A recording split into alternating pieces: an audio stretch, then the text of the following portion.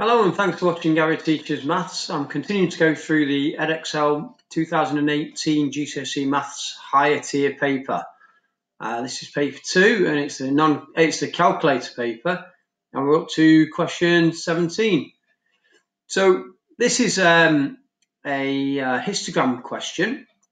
What you have to be aware of when you do histograms is that rather than it being a bar chart where you've got the frequency on the left-hand side, on the vertical axis, it's actually frequency density, and it's the area which gives the frequency in each group. So in order to get the frequency for each bar of this, what we do is we multiply the class width by the frequency density. So I'll just write that up here. So the frequency is given by the class width multiplied by the frequency density. Okay, so we can see how this first value's been obtained, frequency of 4. What we've done is we've multiplied the frequency density, which is 0.8. So took 0.8 and multiplied it by the width here, which is 5.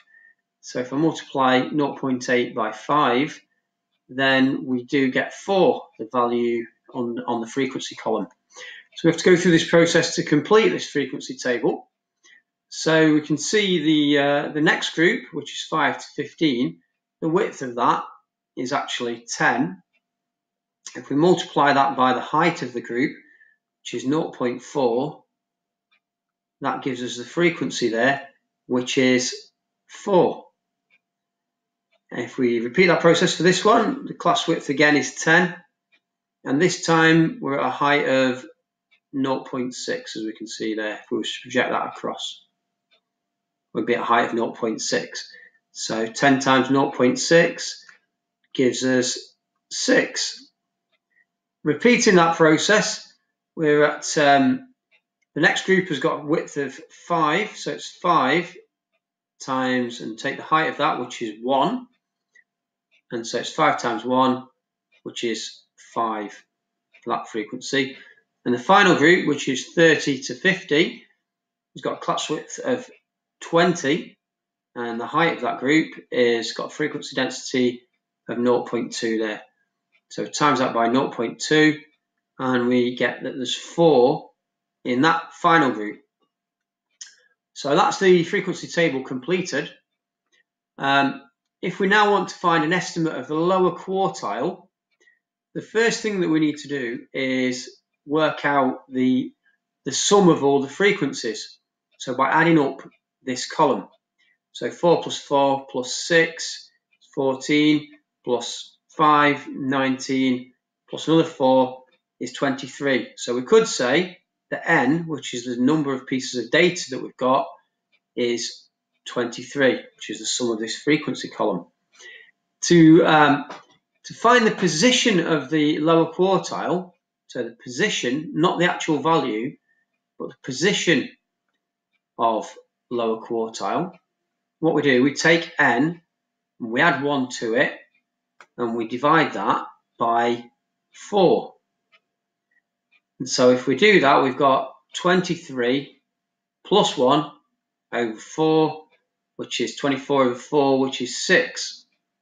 So what that means is we're looking for a position on this histogram such that there are 4 pieces of data below it.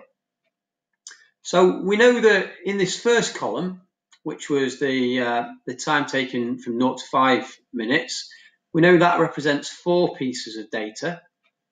And we also know that the time taken between 5 and 15 minutes is also 4. So we know this bigger area here represents another 4 pieces of data. If we chop this in half, because the area is what represents the size of the data, we chop it in half, actually, this portion is representing 2. So adding these two regions together makes 6. And we can see that the value there is 10. So that would be the estimate for our value of the lower quartile. So just to repeat that or explain that again, we know the position of the lower quartile is 6.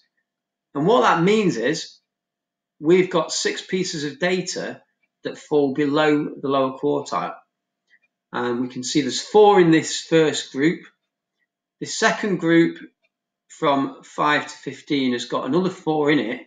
So if we split that in 2, then we know we've got 2 of them, or we can estimate there's 2 of them there, by dropping a line and splitting this group in half. And where it falls is 10. So that's our estimate for the lower quartile. The lower quartile is 10, and it's because it's time and it's measured in minutes, the lower quartile is 10 minutes. I hope that's been helpful to you. If it has, please like our video and subscribe to our channel, Gary Teaches Maths. And for more help of this type, look at our website, which is bestmathstutors.co.uk. Thanks for watching.